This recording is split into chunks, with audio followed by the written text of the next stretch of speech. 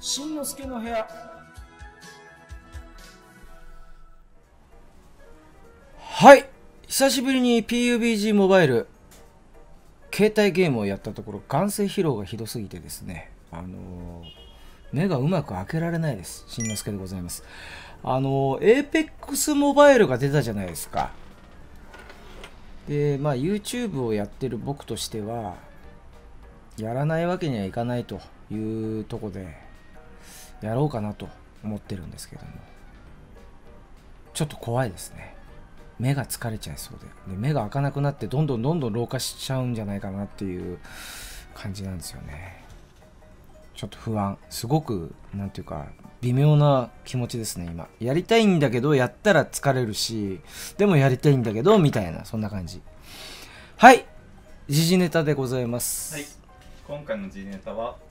これから迎える夏、最高気温が30度を超える真夏日が続き、35度を超える猛暑日が増えるなど、地球温暖化の影響で夏の気温が上がる中、特に注意が必要なのが熱中症です。はい、新型コロナウイルスについて、外でのマスク着用の必要性が議論となっていますが、しんのすけさんはこれだけは必ずやる熱中症対策などはありますか？水を飲みますね。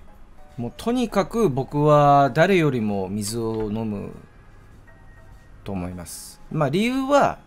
結石持ちなんですね。尿管結石であったり尿路結石であったり、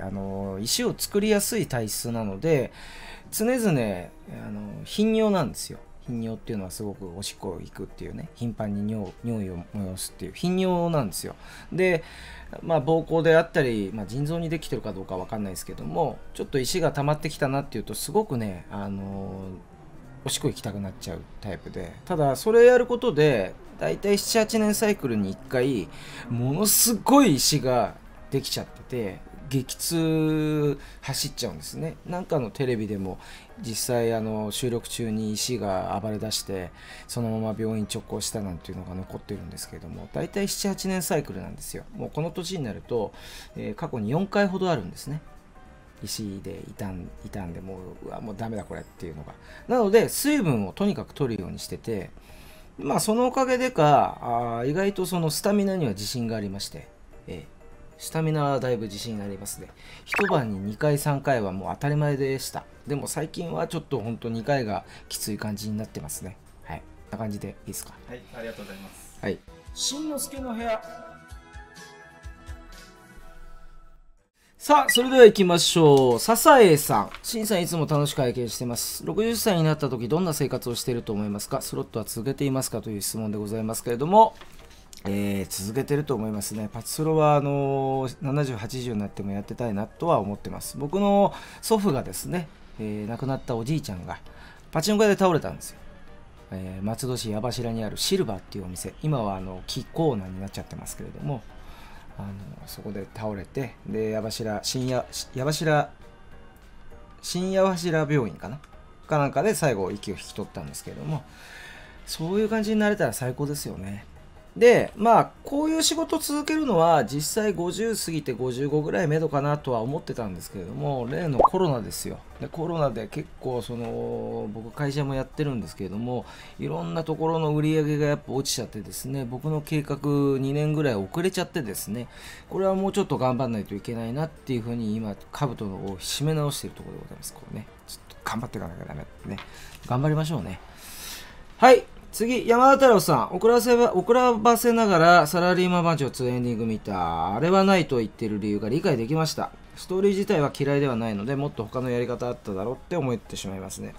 最近やっぱり2400枚の感想っていうところで、例えばギラギラ G サマーだとG ガールズ4人がもうめっちゃ可愛い感じで踊ってくれるじゃないですか。ひたすら踊ってくれるじゃないですか。同じダイトで言うと政宗3。政宗3もエンディング到達後はもうずっと素敵な楽曲が流れてくれるじゃないですか。でもサラリーマン番長2はもう見たくもないような、もうなんていうか、あれはリンコちゃんがね、狙いすぎたっていう嫌いがあって、残念ですよね。なんでやっぱり大の世界観を再現した音楽を流してくれるっていうのが一番自然なんじゃないでしょうかね。はい、伊藤龍河さシンさんは鬼浜打たれたことありますか？次出るなら新筐体で出てほしいですね。一応打とうっていう気はあって、で実際ちょっと勉強もしたんですけれども、なかなかね最近パチスロ面白い台多いじゃないですか。だから打つ機会がないんで、新筐体って言われたところでぐらいしか思わないんだよね。ほんとちょっとさ、今後もアクエリオン出て犬夜叉出て、俺夢まで見ちゃったもんね。パチスロの新台が出て、打ちたい台が多すぎてどうしていいか困っちゃってガクンってしてる夢を見たぐらい今後出るんですよ。8月は正宗戦国も出るじゃないですか。それ以外にもなんかサミーから何でしたっけ、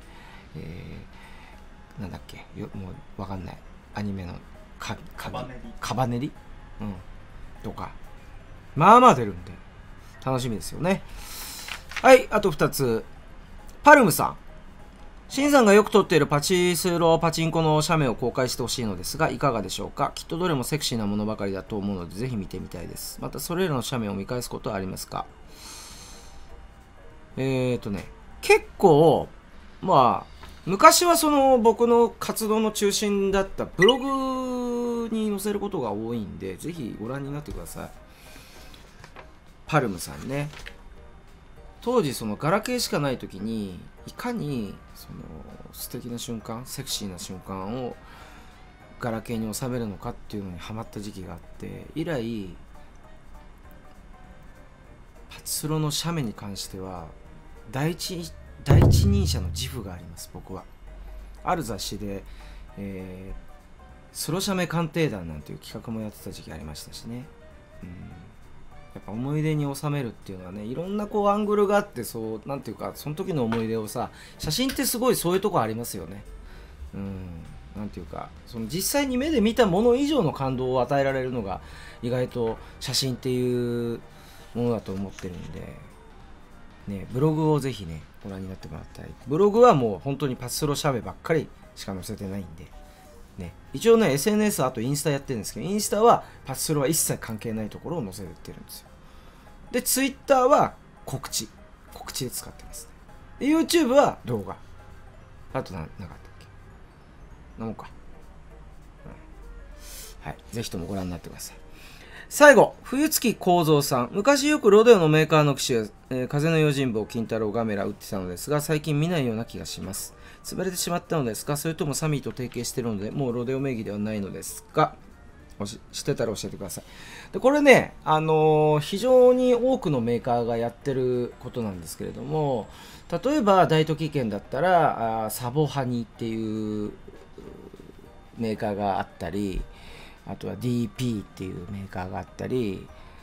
もう大都だけでも 2,3 社あるんですよ。で有名どころでいうとユニバーサルエンターテインメントはエレコがあって、みずほがあって、アクロスがあって、いろいろメーシーがあって、やっぱりユニバ系って言ってもいろんなメーカーがあるじゃないですか。でサミーはサミーでサミーがあって、ロデオがあって、昔はアリストがあってみたいな感じで、やっぱりそのサミー系でいろんなメーカーがあった。その理由っていうのは、昔はその各社それぞれの、例えばロデオはロデオっぽい機種が出てたりね、エレコだったらエレクトロニックコインっていうそのメーカー名が略してエレコになったんだけど、独特のリール制御があったり、それぞれのメーカーで特徴があったんですけど、今のいろんなユニバ系の何々っていうメーカーとか、サミー系のロデオとかっていうのは、あくまで検定を通すための措置として、出してると。だから同じタイトルでもこのメーカーから出て、このメーカーからも検定通して、このメーカーからも検定通して、どれが一番いいスペックのものでっていうので、なんていうの、検定を通すための手段として、そのいろんなメーカーが、同じ傘下のメーカーがあるっていうのが最近増えてきたんですよね。だから提携してるとかそういうんじゃなくて、そういうんじゃないんですよっていうことです。わかりましたか？わかりました？はい、言ってる意味わかりましたね。だからいろいろあの手この手でメーカーは一番いいスペックの新機種を出したいっていうふうに思ってると。これで出るのがアクエリオンがまず出るのか。これがほんと楽しみで仕方がない。2700枚ぐらいだよ。もう意味わかんないでしょ。2400枚で感想つってんのに2700枚平均で出るっていう触れ込みなのよ。犬夜叉なんて何枚か知ってる？ 3300 枚。やばない？今までの6号機ってほんと1000枚とかでおおって感じだったのが、それが 6.5 号機立て続けに7月から出んだよ。楽しみだね。ということで、今回はこの辺でお開きでございます。ありがとうございました。